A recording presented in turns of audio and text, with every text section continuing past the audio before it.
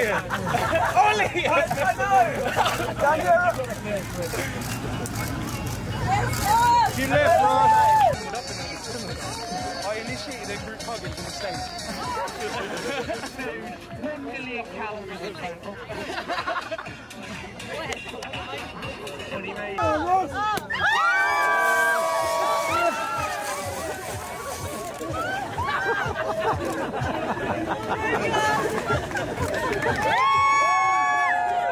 I knew I'd get a little bit emotional, but like actually, that swimming just there was just crazy, and I think that one swimming with the 300 people for me showed why I love open water swimming. Because you go to like so many different sports and you say, look, you know, November, approaching winter, it's cold on a beach. Do you want to come and swim in, you know, a mile with a guy you've never met?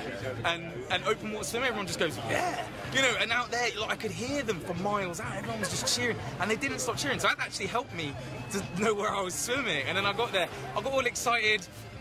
I initiated a group hug. There was just like hands everywhere, and it was, yeah, like, and then I had to put my goggles on because I was getting a little bit emotional. So I put my goggles on. They were welling up.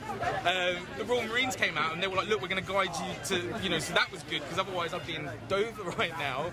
I was all over the place. I still am a little bit. Just so crazy grateful. I think because I spent 157 days at sea, just staring at the bottom of the seabed. I had no idea that anyone would even. You know, right, I honestly thought it would be me, mum and dad and Hester and a pizza. Like, and that would have been fine, I like pizza.